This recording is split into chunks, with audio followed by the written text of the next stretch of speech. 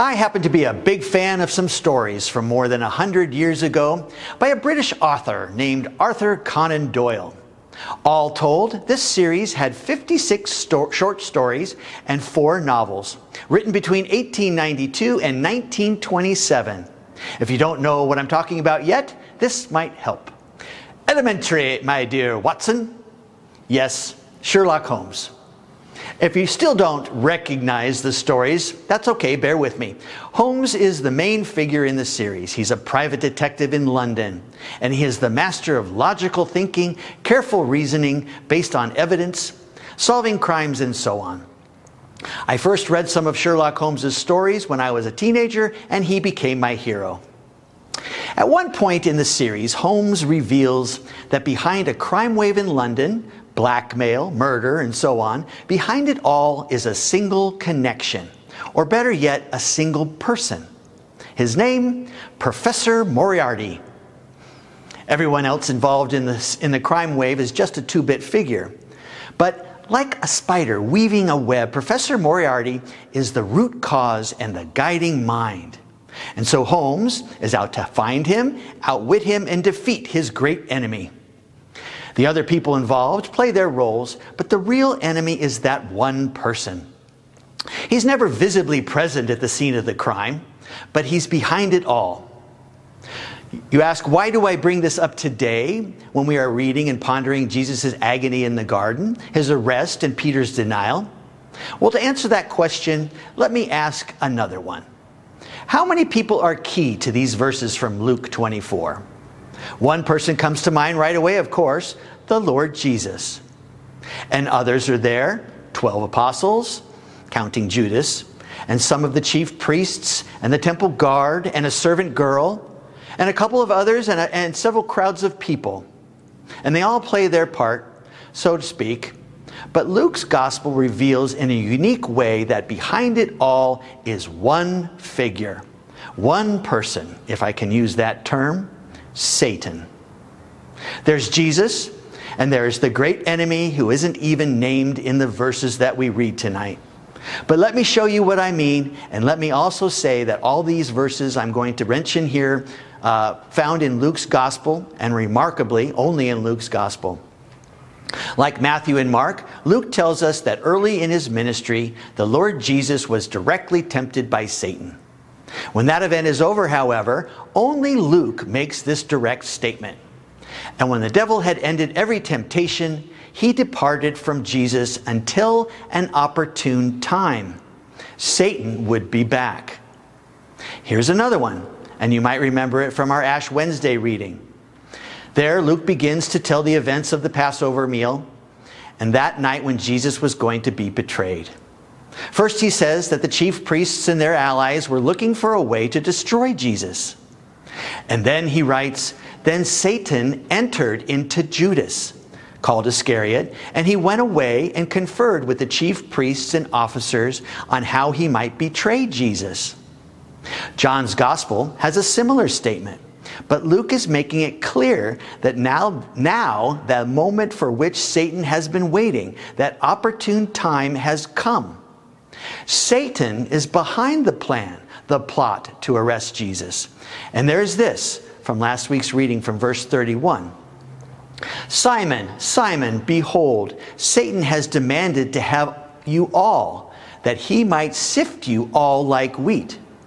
Now, yes, next comes Jesus' promise of Peter's turning back again after it's all been said and done. But the fact remains, Satan is going to separate, sift and winnow, shake the apostles and see who is wheat and who is chaff, blown away by the wind.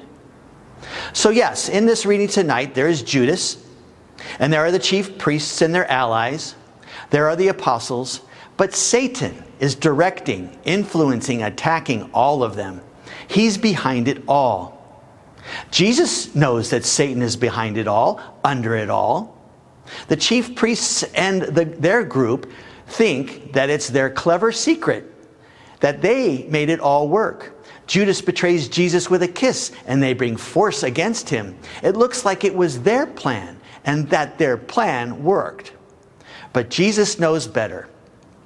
He says, I used to be in the temple courtyards every day, and if you wanted to arrest me as if I were a robber, you could have done it then. But it's happening now, because this is your hour, and even more, this is the power of darkness. The power of darkness, Satan's power. When the disciples ignore Jesus' warning for them to pray, how do they fare when Satan attacks? They scatter like chaff. While Jesus is praying in agony that none of us can even come close to imagining, the apostles fall asleep. And then one of the 12 betrays Jesus with a kiss, and Jesus must undo the violence of another one. And then Peter, who promised that he was ready to go to prison with Jesus and to death, is following from a distance. And speaking through a servant girl and 2 others, Satan comes at Peter, and Satan sifts him. And Peter is undone. Jesus said it would happen. And on his way to stand before the Sanhedrin, Jesus looks straight at Peter, and Peter remembers. But Luke tells us that Peter only remembers the bad news. He didn't remember that Jesus promised that Peter would turn again. And so Peter is undone. He goes outside and he weeps bitterly. Not until the first Easter morning will Peter be restored, as Jesus had promised he would be. In a way then, every other human figure in this reading gets thinner and thinner, less and less substantial, until they almost disappear. Yes, of course, the religious authorities still have Jesus under arrest, but the power behind their evil is the evil one. And so this reading shows Jesus and Satan, Jesus versus Satan, Satan out to destroy Jesus. And if it doesn't sound too dramatic to say, on one level, Satan will win. Satan will succeed. And here is the truly amazing thing about that. Jesus knows that too, and he willingly accepts it. While the apostles were sleeping, Jesus was praying and praying in an agony that no one else has ever known. He knew what was coming, and despite the mystery of this agony and struggle, his prayer and his choice were clear. Father, your will be done. Father, I will drink the cup. This cup is full to the brim. It's full of God's response to evil and sin. It's full of God's rightful and righteous judgment. And it's a cup that is prepared for people who are guilty and people who are evil. The Old Testament prophets spoke fairly often of this particular cup. It's for God's enemies to drink. But Jesus will drink it, though he's the only person ever to live who deserves not one drop from that cup. The path toward drinking that cup runs through arrest and trial, unjust and unfair accusations, spitting and beating and suffering and death, all while carrying on his shoulders the weight of evil and Satan's hatred and the cowardice and the failure of the disciples. That's enough to destroy anyone. That's enough to destroy everyone. And Satan and his allies are out to destroy Jesus. And in a way, they will succeed. The perfectly innocent Jesus will be numbered among the transgressors. And he will die, commending his spirit to the Father. The wages of sin is death, and Jesus will die. Friends, this much is crystal clear. Satan hates God, and he hates Jesus. So without a doubt, we say that that night, Satan meant all of this for evil. Evil against Judas, against the other apostles, against everyone. And Satan meant this for evil against Jesus. But here is the glory, and here is the wonder, and here is the promise and the praise. God meant it for good. He meant it all for good. Pause with me over just one small piece of this reading, something that goes by so quickly that we might overlook it. We might miss what it means. Verse 61. And the Lord turned and looked at Peter.